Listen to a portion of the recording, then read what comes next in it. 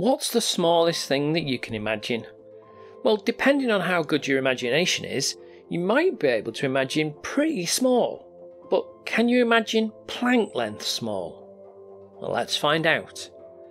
I make a new and quite frankly geeky video each week, so if you enjoy this geekery then hit that subscribe button for more geeky goodness.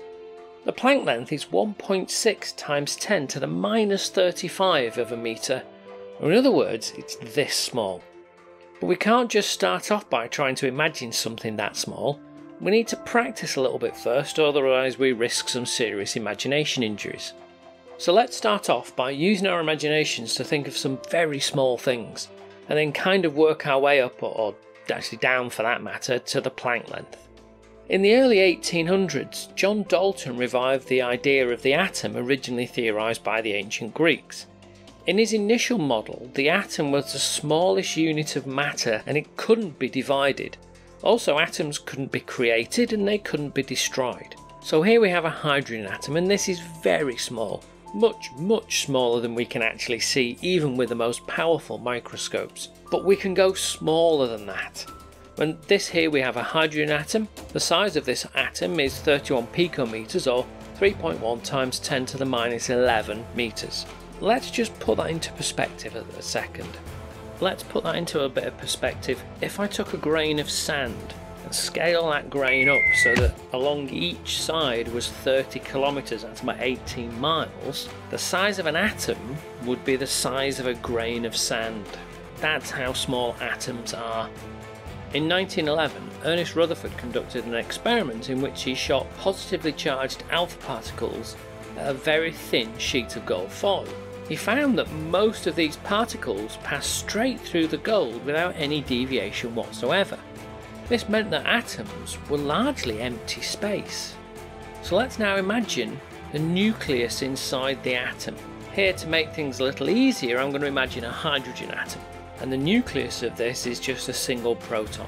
I said that atoms were largely empty space, but what I really meant was almost completely empty space. If this is the size of an atom, then the nucleus will be this small. Or to put it another way, if the atom was the size of Wembley Stadium, and if you're not familiar with Wembley then just imagine any other large sports stadium, then the nucleus will be the size of a marble on the centre circle. This proton then is 1 times 10 to the minus 15 of a metre. So can we go smaller than a proton? Most definitely. Protons are made of quarks. 3 quarks make 1 proton, and for a proton it's 2 up quarks and 1 down quark. The up and down business is the flavour of the quark, and things are now starting to get a little bit strange here, and sizes from here on down are not actually confirmed, but we've got to go on. Holding the quarks together is another elementary particle called the gluon. A quark is 1,000th of the size of the proton.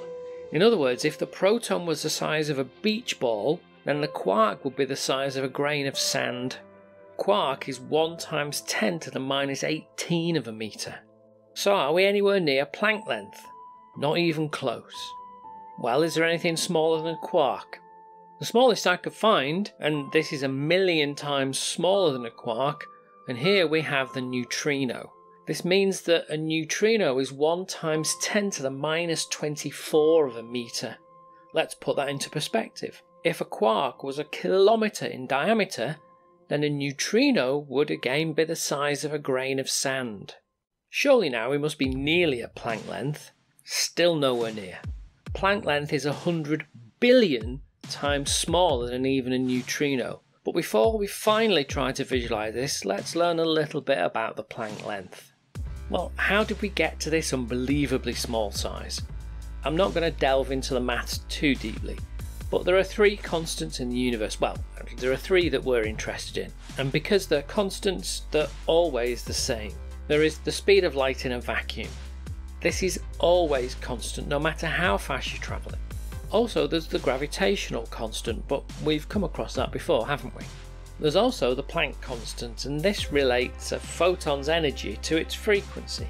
All of these constants have units associated with them, and it's possible to combine these constants together so that most of their units cancel out, and all we're left with is a length.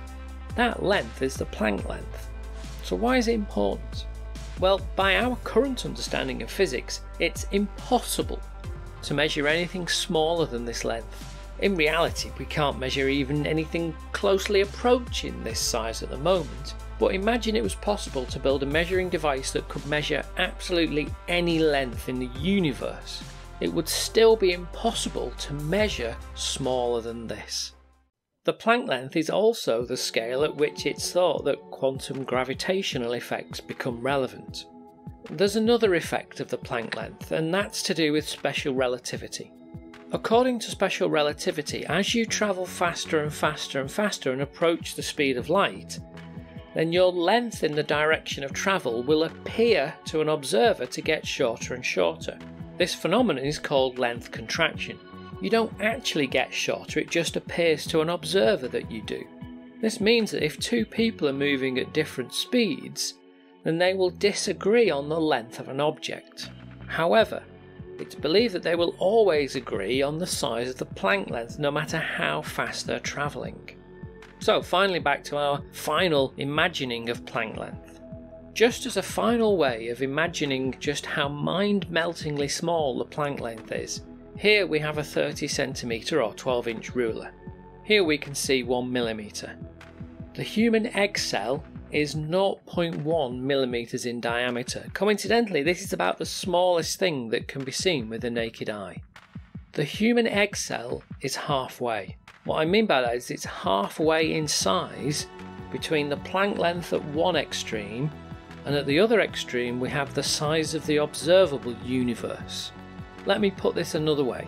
If this tiny egg cell here was scaled up so that it was the size of the observable universe, that's all 2 trillion galaxies, then the Planck length will be the size of this egg cell. That's really, truly tiny. Well, it's time to come back to our normal scale and things that we can actually see. And until next time, thank you for watching.